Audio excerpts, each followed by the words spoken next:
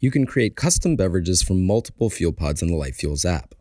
To create a custom beverage, select Beverages from the menu along the bottom. Touch the plus sign in the top right corner to create a new beverage. Tap Select Fuel Pod, and select a fuel pod from the list. Note: fuel pods currently loaded in your bottle will show up as In Bottle. You can then indicate the desired strength by sliding to the left over the serving circle.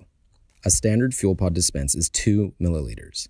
You can add up to 3 different fuel pods in your custom beverage. Once your beverage is finished, select Save. Name the beverage by replacing New Beverage with your preferred beverage name. Your new custom beverage will be listed here. Tap to select the beverage and swipe to dispense.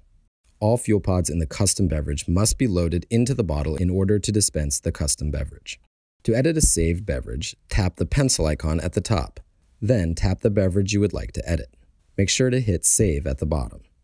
To remove a saved beverage, tap the pencil icon at the top. Then tap the red circle icon next to the beverage you would like to delete. Press Delete to remove the beverage.